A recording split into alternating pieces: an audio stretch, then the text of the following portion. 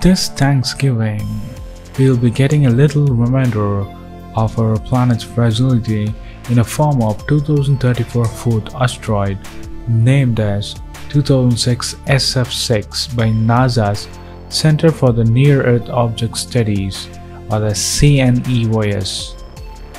The 2006 SF6 has been dubbed potentially hazardous by the agency due to its orbital proximity to the Earth on November 20th, when it will come closely to the Earth with 2.7 million miles away, according to International Business Times. For the context, the 56-foot meteor, which exploded over the Russia in 2013, struck Earth with force of 30 atomic bombs.